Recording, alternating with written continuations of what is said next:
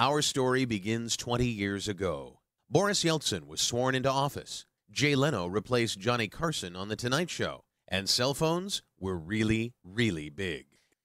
It was August of 1991, and a 20-year-old computer science student named Linus Torvalds sat down at his computer in Helsinki to post what is now one of the most famous entries in computing history.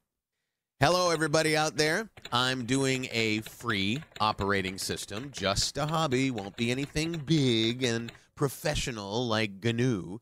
It probably will never support anything other than AT hard disks, as that's all I have.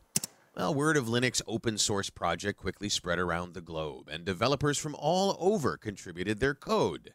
Linus named his OS kernel Linux and chose a penguin as its mascot, after a little incident at the zoo.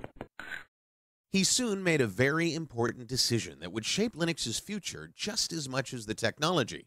He chose the GPL license created by a visionary named Richard Stallman. The Linux kernel, along with the GPL license and other GNU components, revolutionized the computing industry with a few very simple yet very important freedoms. The freedom to use the software for any purpose. The freedom to change the software to suit your needs.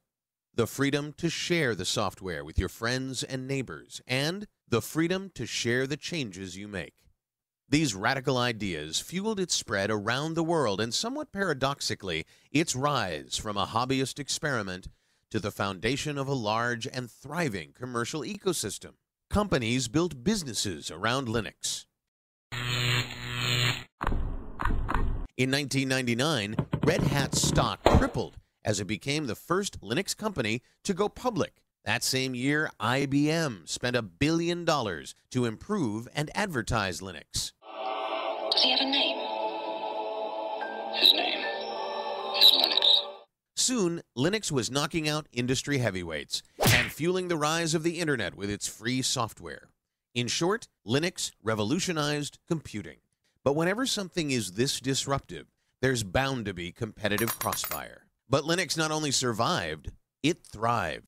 Today, the kernel development community numbers in the thousands, with hundreds of companies collaborating on Linux development.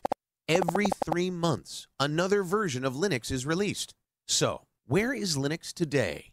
Running in 75% of stock exchanges worldwide, and powering the servers that deliver Amazon, Facebook, Twitter, eBay, and Google. You use Linux literally every time you surf the internet. It's in your phone, in your TV, running 95% of supercomputers, and in many of the devices you use every day.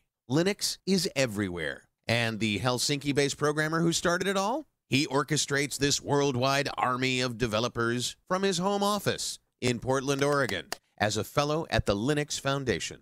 As we celebrate 20 years of Linux, we can all see ourselves in its story. Thank you for being a part of its first 20 years.